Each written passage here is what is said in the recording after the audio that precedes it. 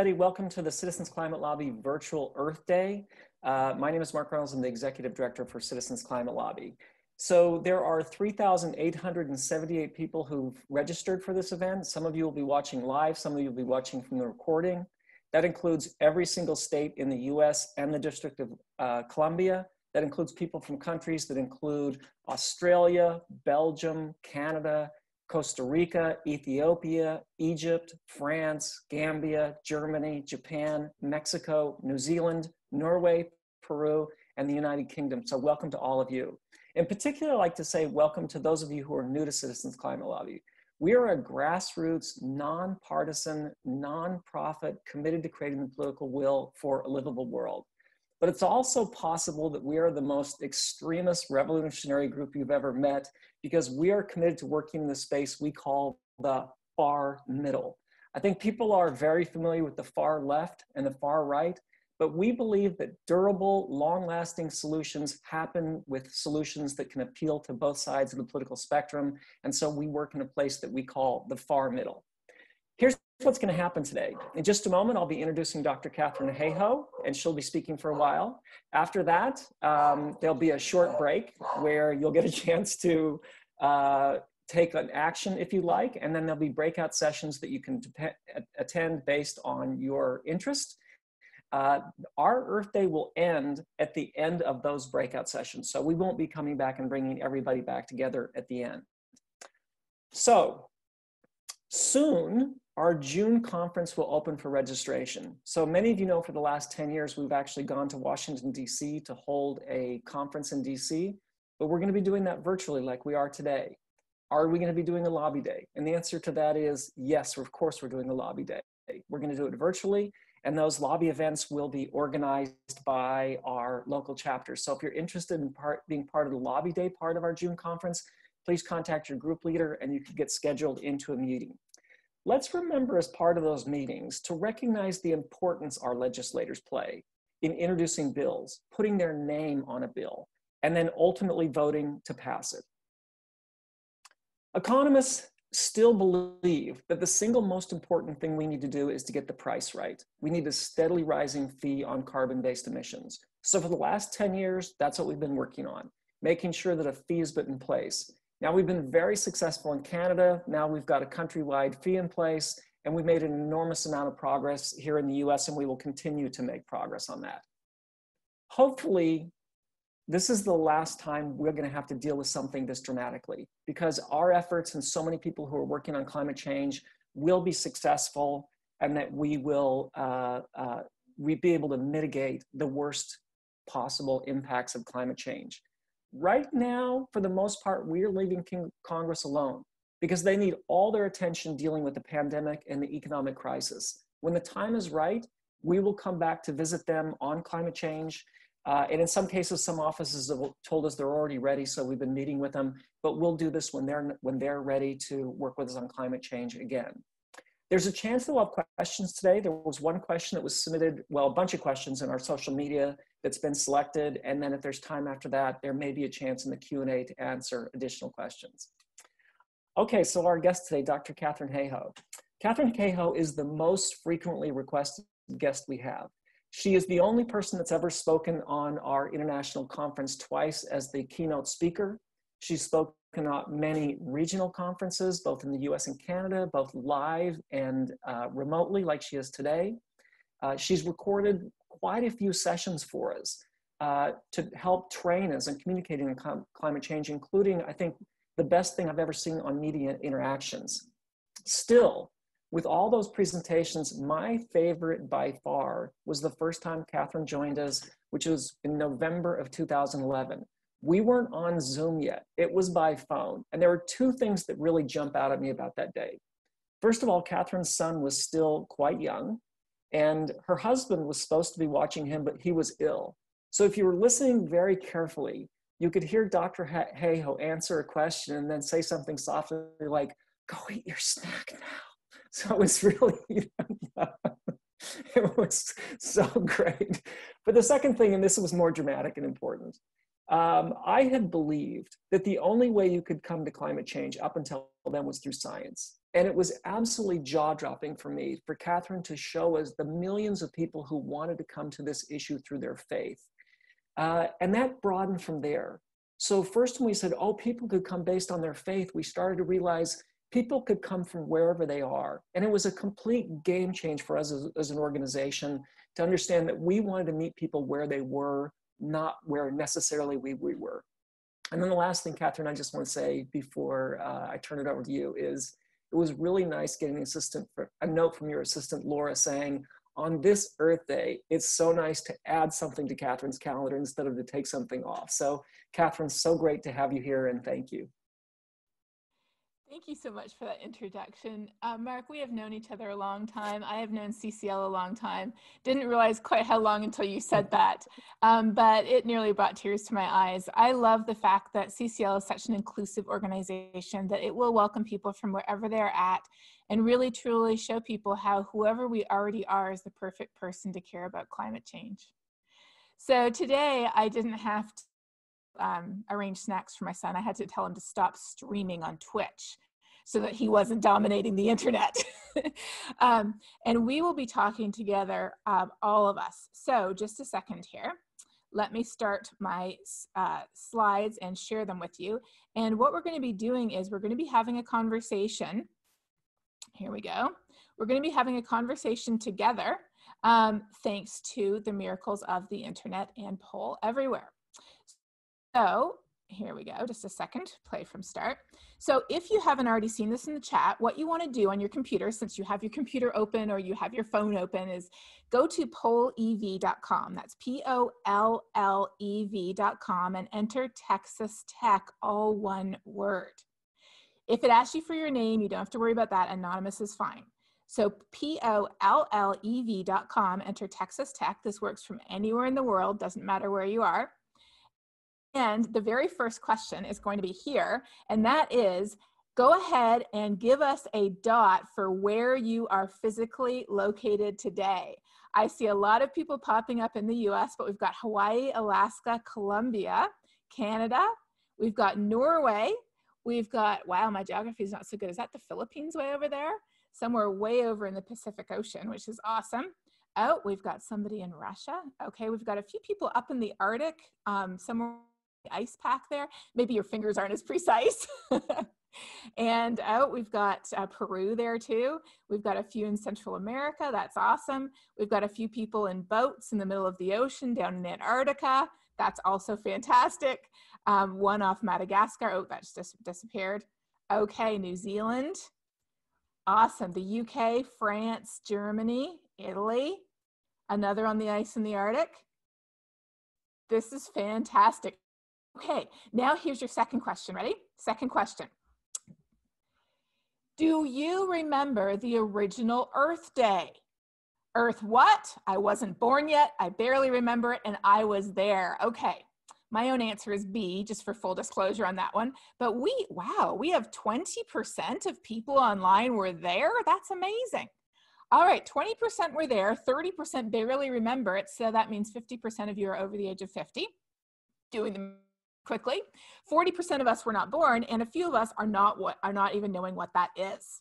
All right, let me introduce you to what that is. Earth Day began 50 years ago, and it is a celebration of basically this planet that we live on. Interestingly, if you go to Google, I love going to Google for definitions. If you go to Google, it defines an environmentalist as a person who is concerned with or advocates for the protection of the environment. Now, under this definition in Google, it gives us a bunch of words. So words that are commonly associated with environmentalists. But before I show you these words from Google, I want to ask you, if you had to summarize an environmentalist in one word, just one word, what would it be?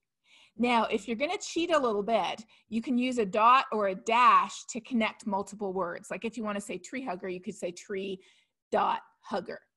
Exactly, just like that. But if you had to define environmentalist in one word, what would you use? This is awesome. The bigger the word, the more people have said that word. And I love the huge variety here. So caring and steward is at the top, but we've also got passionate, conservationist, scientist. I love that one. sustainability, that's easier to pronounce, earth lover, that's a good one, having compassion, caring, being a naturalist, empathetic, conservationist, responsible, connected. Yes, these are all words that we associate with caring for our planet. Here are the first set of words that you see under environmentalist. And with these polls, I have to apologize because my limit is 700 people, and I know we're reaching the 700 limit very quickly. In the words that Google comes up with on the first row are conservationist, preservationist, ecologist, green, and nature lover. These are words that we saw. But then there's a second row. And here's the second row from Google. Ready? Eco-activist, eco-nut, eco-freak, and tree hugger. And then when I Googled environmentalist, these are the pictures that showed up. These are the first 8 pictures that showed up. So what does this communicate to us subtly an environmentalist is? Well, first of all, it communicates that an environmentalist is male, not female. We've just got one female here, and it's Rachel Carson. Second of all, it communicates to us that most environmentalists are dead. Yes, no, Al Gore and Bill McKibben are still very much alive, I'm happy to say, but the majority of people on this list are dead. And it also suggests that to be a good environmentalist, it helps if you have a really big beard. Yes, 1, 2, 3, 4, 50% of them have very large facial hair. So if you are an old white man, possibly dead with a very large beard, then you meet the stereotype of an environmentalist. But what if we aren't? And we don't. So when I Googled a picture of environmentalist, this was the first one that came up, and it sort of restored my soul. So I clicked on it, and here's what it said. This is very interesting. It said, the problem is that environmentalism has been successfully cast as a fringe concern, rather than the basic universal right of every man, woman, and child to have a safe and healthy air, water, food, land, sea, and natural places, not to mention economies based on security and sustainability rather than corporate profit and destruction. Yes. So when it comes to Earth Day, to the planet, to environmentalism, to climate change, the first most dangerous myth we've bought into is that only certain type of people care. And the variant we're looking at today, the most dangerous one, is that somehow if we come from a certain part of the political spectrum, what is happening to our planet doesn't matter to us. As if we'd be able to float around in outer space without even the resources that our planet provides. Of course we do that. No matter who we are, no matter where we live, no matter what part of the political spectrum we're from, no matter what country we're from, no matter what language we speak, we all live on this planet. And this planet supplies all of the air we breathe, all of the water we drink, all of the food that we eat, all of the materials that we use that provide everything we have. We also depend on this planet, not just for the goods and the services, as well as the resources that keep us alive. We depend on this planet for its beauty as well. And that beauty is what feeds our soul, especially in these days. So if I were going to define an environmentalist, I would put a big red X through all of the definitions that Google gives us. I would simply say an environmentalist is a human who lives on planet Earth. Now, we all know that there have been books and movies about people going to live on other planets. And we know that there's even a bunch of astronauts who are planning to go to Mars. 2 years ago, almost 3 years ago now, I had the privilege of being in the front row at one of the very last talks that Stephen Hawking gave before he passed away. It was at a science festival called Starmus, where I was also one of the speakers. And I got to sit there in the front row with my son also and hear him talk about climate change. And he said, as he often did before he passed away, that climate change is the most existential threat facing us today. But then he said something that had me saying, what? He said, and that's why we may need to terraform Mars. And I thought to myself, No, there is no way that we are going to be physically able to terraform Mars before climate change overwhelms our society. There is just no way. And even if we were able to send some people to Mars, it would just be a few people. The rest of us would be left behind. So 2 days later, in my session, I was speaking with Lord Martin Rees, who you can see here, who is the Royal Astronomer of England and actually a close friend of Hawking's as well.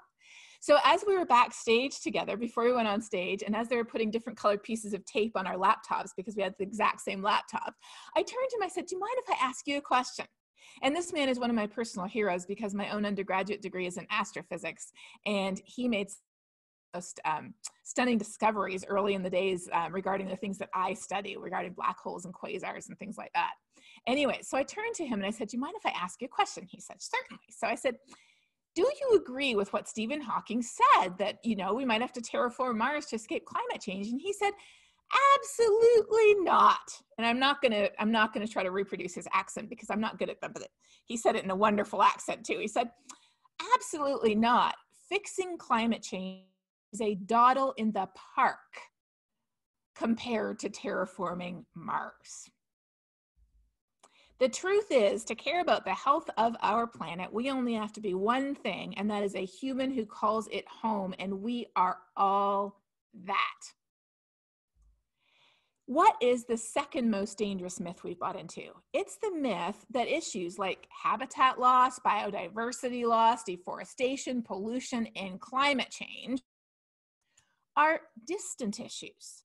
They only affect people who live far away from us or future generations, or they affect people who care about those types of things, like the eco-nuts and the tree huggers, but not people like us who care about a stable economy and security and things like that. This is the second greatest myth we've bought into. And if you've heard me speak, you might have seen me show these maps before, but I'm going to show them again because they make the point so clearly.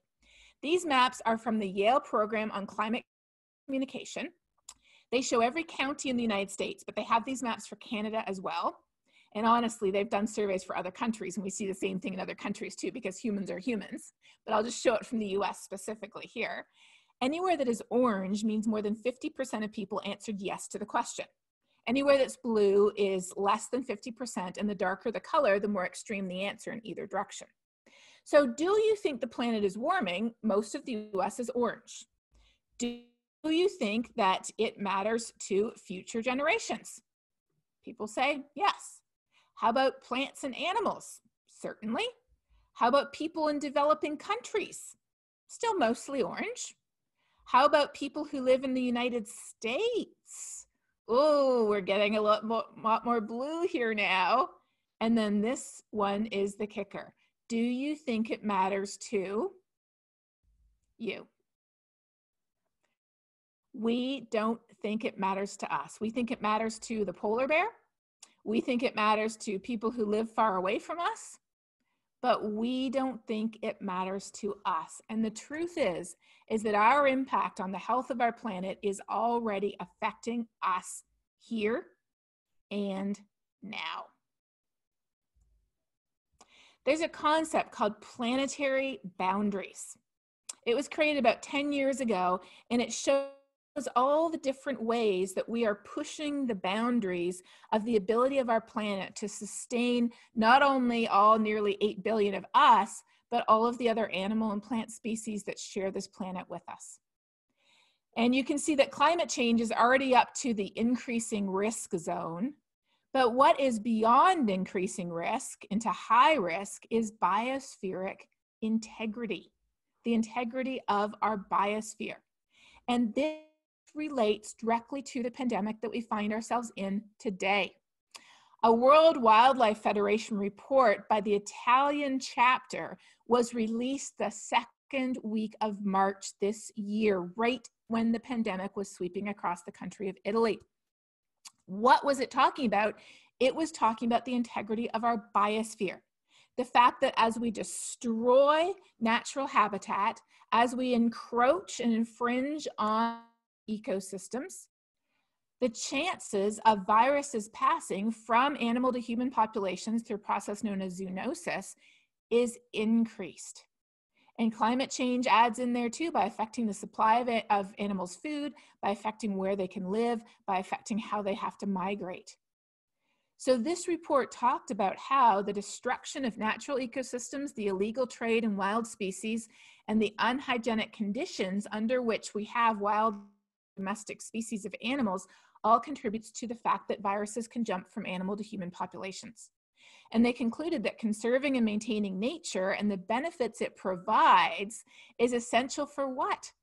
For our health and our well-being. They had this helpful infographic that shows how deforestation, cutting down trees, which also produces heat trapping gas emissions, collecting and trafficking wild species, animal market, all increases the risk of these viruses jumping from human to animal populations. Our health is at the center of the risks posed by pushing our planetary boundaries. There's more. When we extract our coal by cutting the tops off mountains, why? Because it's the cheapest way to do it. Cheapest for who? Cheapest for the companies that reap the profits.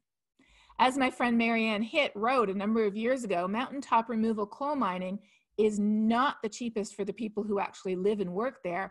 It is poisoning their waterways.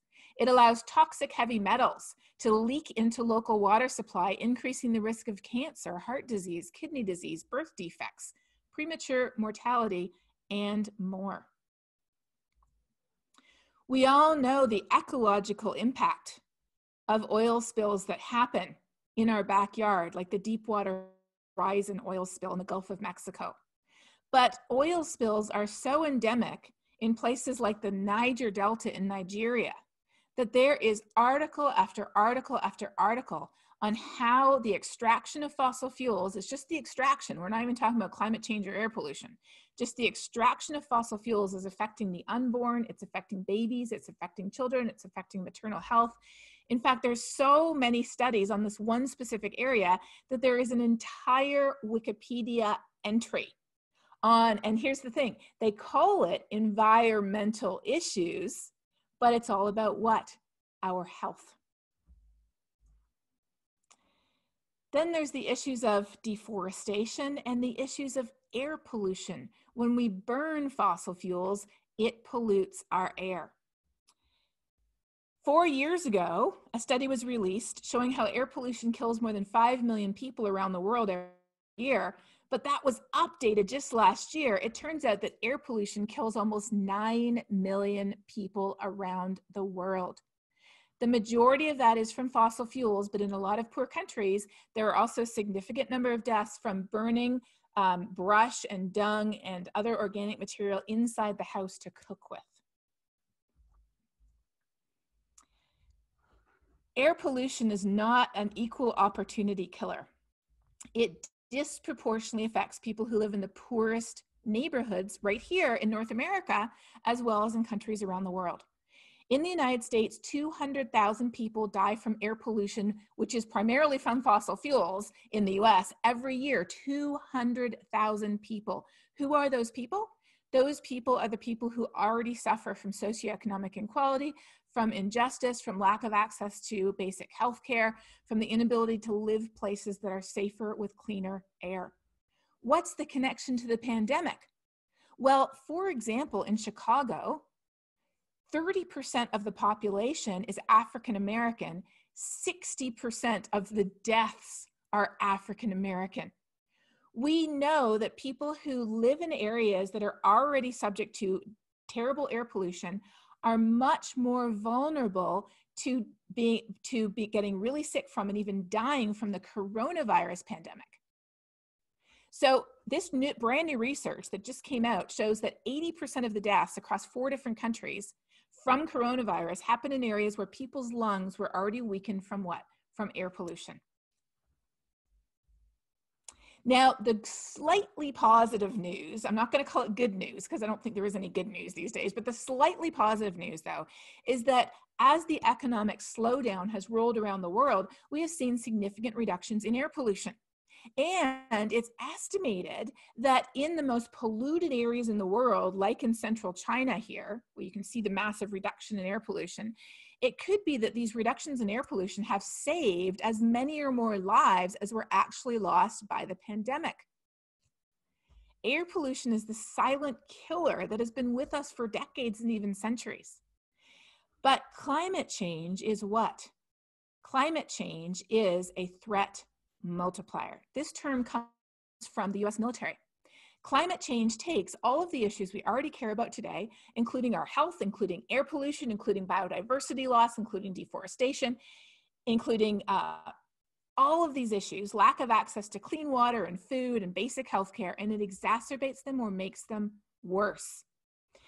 The United Nations has 17 Sustainable Development Goals.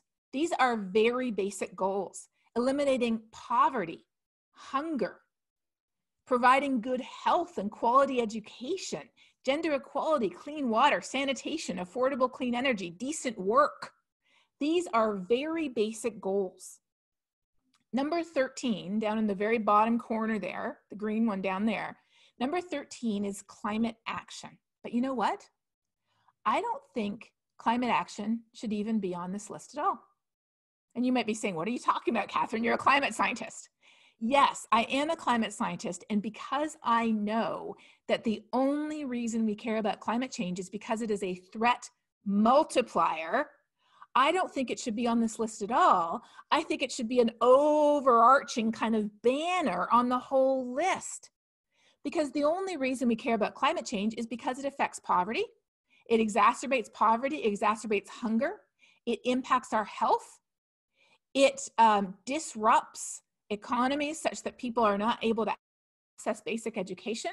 Women and children suffer disproportionately the impacts of a changing climate. It pollutes our water through increasing runoff from heavy precipitation events. Climate change is the threat multiplier. Fixing climate change fixes these things too, and that's why we care about it. Now, just a reminder, the answer is not to turn everything off like we've seen today, because the solutions today are not sustainable.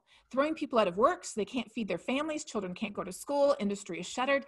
That is not a sustainable solution. The reason why our global population has increased to almost 8 billion people today, the reason why our life expectancy has doubled from 40 years to 80 years in just the last 200 years, yeah, so half of the people on this call would not be on this call if it was 200 years ago. The reason why is because of energy, because we figured out how to dig up coal and then later natural gas and oil to power our society. It has brought us the technologies that transform our world, from medical advances to transportation to smartphones. And even more importantly, it has replaced massive amounts of animal labor, of human labor, and even of slave labor. The fact that the north of the United States was able to industrialize actually played a big role in the fact that they were able to support the freedom of slaves, and they were able to win out over the South. Industrialization in Britain also contributed significantly to the abolition movement. So fossil fuels have brought us untold benefits. And if you want more, I recommend reading this, a lot of the work that Jean-Francois Mouhot has written. They've brought us untold benefits. They have increased our life expectancy. The lighter the color here, the longer our life expectancy. They've increased our life expectancy significantly. So when we look at poor areas like Central Africa, and when we see that those areas also suffer from hunger, they also suffer from poverty, they also suffer from energy poverty, we often think, well, what's the solution? The solution is we need sustainable energy sources. If our energy continues to come from fossil fuels, it's not the end of the planet, but it might be the end of civilization as we know it.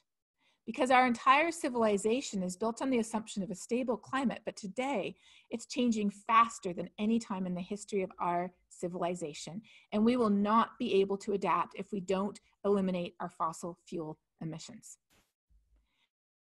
What is the solution? The solution is not to return to the Stone Age, to some type of utopia where 8 billion of us all live off the land. We just can't do that today. Rather, the solution, the solution is not to just shut down the economy as we've seen in the last few weeks. This is a Twitter thread I have. If you're interested in more details, check it out, where I talk about how, yes, our carbon emissions have decreased, but as the pandemic passes, they're going to ramp right back up again because they were not achieved through sustainable means. They were achieved through shutting down the economy, through throwing people out of work, and those solutions are not sustainable. What are sustainable solutions? Sustainable solutions are to use our energy much more efficiently, be much less wasteful, and to figure out how to get our energy from other sources. Like what? Well, for example, on energy efficiency, we have a long way to go. Did you know that the United States is 13 out of 16? You all from Germany, I know there's a few people from Germany on the call, you won the World Cup in energy efficiency.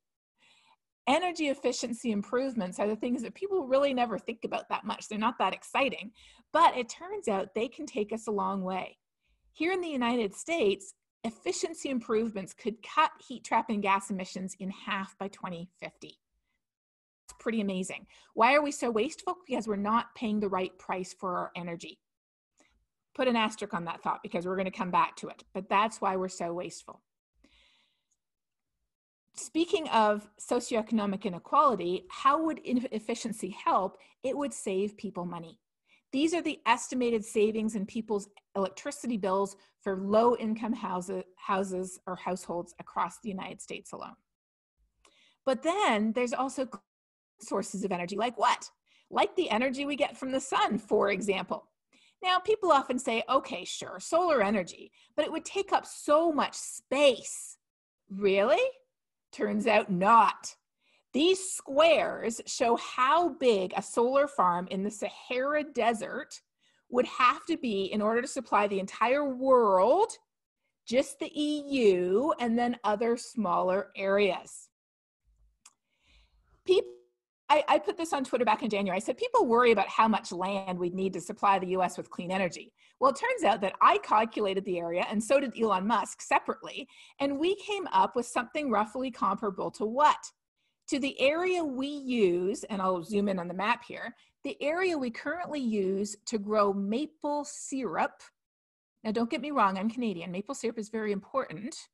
Maple syrup or golf courses. Okay, maybe we could turn a couple of those solar fields.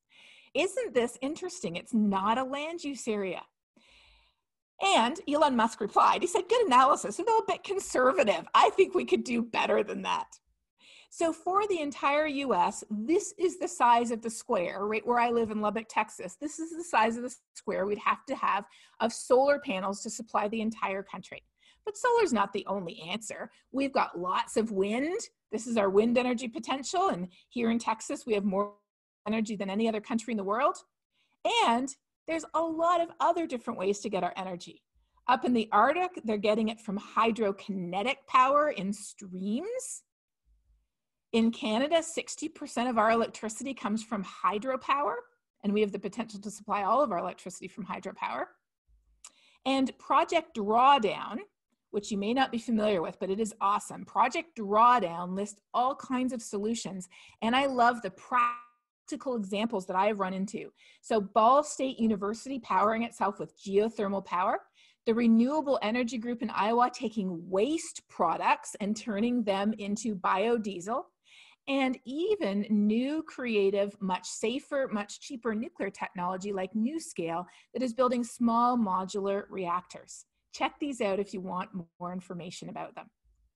But the bottom line is that it's been 6 years since fossil fuels lost the race against renewables. In 2014, more clean energy was being installed around the world than new fossil fuels. Today, we're at 70 to 30. And I love how it's happening in unexpected places and unexpected ways.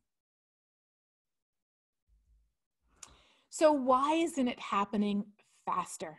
Because the ball is already rolling downhill. We just have to get it going faster. One of the biggest reasons is that we are not paying the true price for fossil fuels. Fossil fuels are subsidized to the tune of more than the Pentagon's budget in the United States and 10 times what the country spends on education. And this is not just a North American issue, it is subsidized around the world. These are the subsidies on fossil fuels per person around the world. We are not paying the right price for our energy. And that is why the ball is not moving as fast as it should. And that is why, as Mark said, nearly every economist in the world, including the two who won the Nobel Prize for Economics 2 years ago, support putting a price on carbon. It's because it levels the playing field. It is a free market approach. It's supported by countries all around the world. My home of Canada has a national price on carbon now, as well as many other countries in the world, like Kazakhstan and the Ukraine. Yes, and China even has a price as well. And it's supported by conservative organizations too. Bush-era Republicans, even most of the big oil and gas companies operate with a shadow price on carbon today. That is the #1 step that would level the market and help these solutions happen faster. I want to show you these maps as just one example, and get your questions ready because we are going to go there, and I'm going to ask you one more question before we go there too. Here's a map, and this is just the United States. I apologize for being so US-centric here, but you can see this in other countries as well. Here is, by county, the cheapest source of new electricity. If you're going to build new electricity, the cheapest source in the West and East is currently natural gas, that's orange. In parts of the country, even Minnesota and Wisconsin, it's solar, that's purple. And then all down through the middle of the country, it's wind, that is green. What happens if we put a price on carbon? If you have a $50 a ton price on carbon, this is how the map changes. And if you have a $100 price on carbon, this is how the map changes.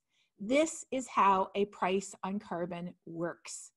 It accelerates the positive, beneficial, clean solutions that do not pollute our air, they do not pollute our water, they provide more jobs than fossil fuels already today, and they continue to supply the energy that we need to continue to thrive.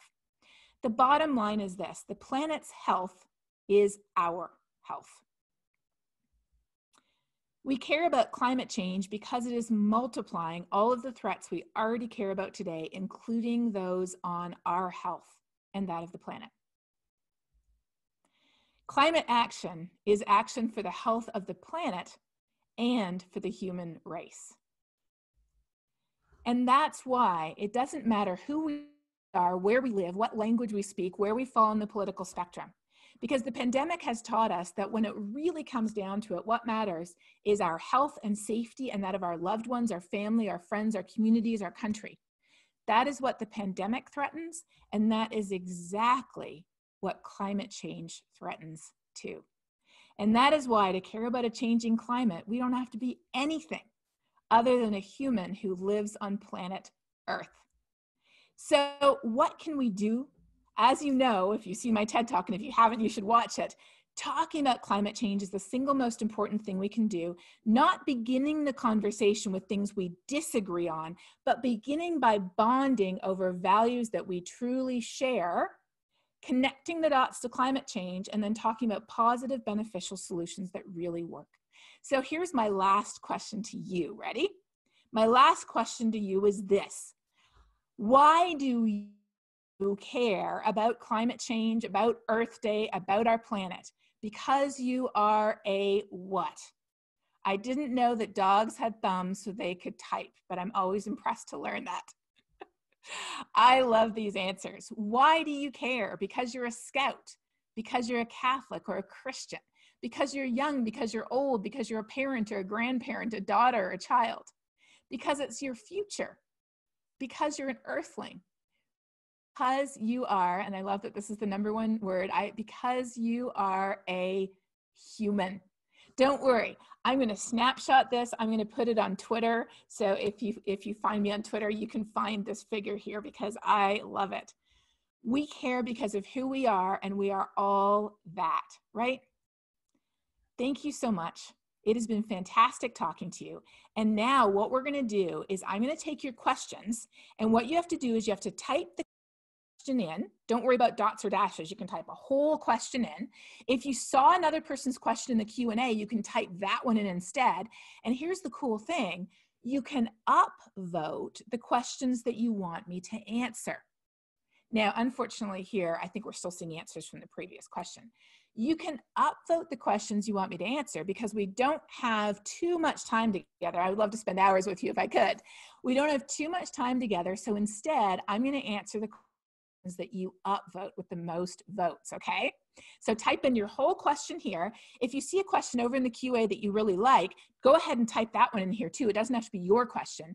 And then also go ahead and upvote the questions that you want me to answer most. Okay. Great. And Katharine, Yes. First of all, thank you so much. That was absolutely amazing, astonishingly fantastic, clear, everything. Before we get to that question, can you answer what lessons can we learn from our response to the coronavirus that we might apply to climate change? Yes, that's perfect. So it gives everybody a chance to read these questions and vote. What lessons are we learning from the pandemic? Well, my last slide addressed that partially, and that is that when it all comes down to it, what really matters to all of us is the same. But we've also learned some other really important lessons, that our tendency to think it doesn't matter to us, it matters to people on the other side of the world or people who don't care about the same things as us. We radically underestimate the risks. We need to listen to the experts and the scientists. When they say there is a risk, we need to take action. And you know what? When we do take action, it works. It can make a difference. So we have seen the climate crisis almost unfold in real time with the pandemic. The pandemic spreads, of course, over days to weeks, whereas climate change impacts us over years to decades. But it's as if we're seeing in a microcosm a speeded up version of what happens if we do and do not heed the warnings that science is telling us. We are all at risk. Pandemics and climate change do not differentiate between us depending on whether we think they're real or not. But there are positive, actionable solutions that we can all take to make a difference. And for climate change, it all begins with using our voice to advocate for change at every level. Thank you, Mark. Yeah, thank you. Looks like there's time to take one more question here, Katharine. So do you want to take the top one or do you want to pick one of those top ones? Okay, I can be super fast. I'm going to zip through here. How do we store solar energy? Batteries are making great strides, but there's also very old-fashioned ways to store it, like pumping water uphill and then letting it go down. What's the one most important thing I can do today? Have a conversation about why climate change matters and what we can do to fix it. How do I communicate to fellow Christians who are concerned about poverty and racism? Well, that's exactly why we care. If you care about poverty, you care about climate change. If you care about racism, you care about climate change. It is a threat multiplier that makes them worse. And how do we have climate conversations right now with the stress of the pandemic? We do so acknowledging the fear and the anxiety and the uncertainty that we're all facing. But more than ever, it is essential to talk about the positive solutions that there are that we can all engage with that would make our world a place. Thank you.